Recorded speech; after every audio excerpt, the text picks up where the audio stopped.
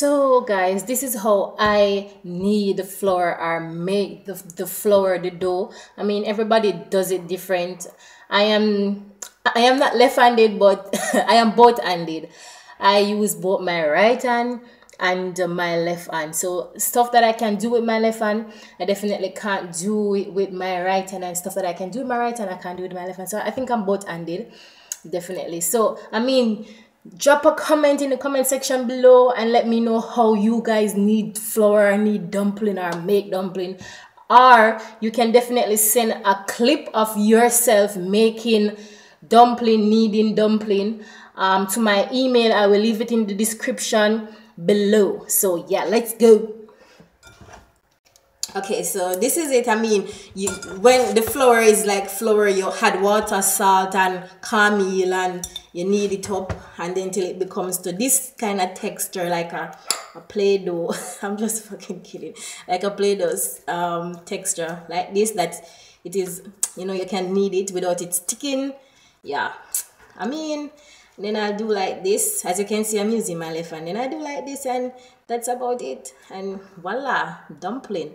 I mean, I could make it a little bit more neater, different size, but yeah, dumpling.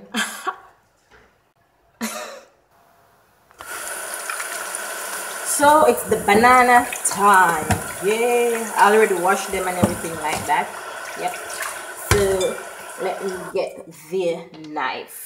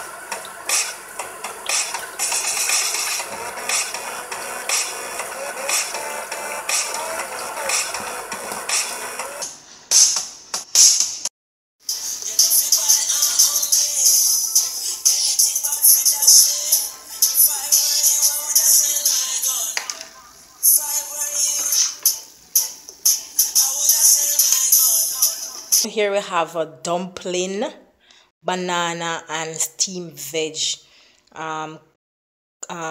pop chow, cabbage, string bean, carrot, tomato, onion, thyme.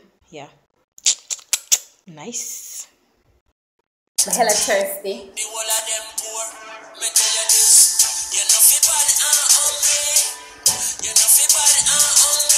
So let's eat.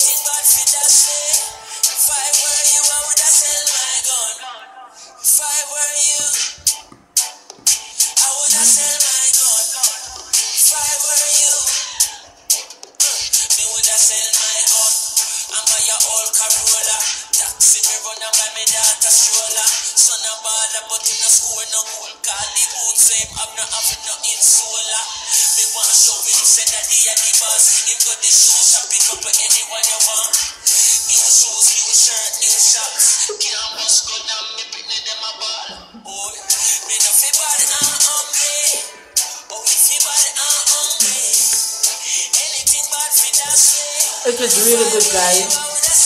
I mean, I wish you could smell the aroma. That's good.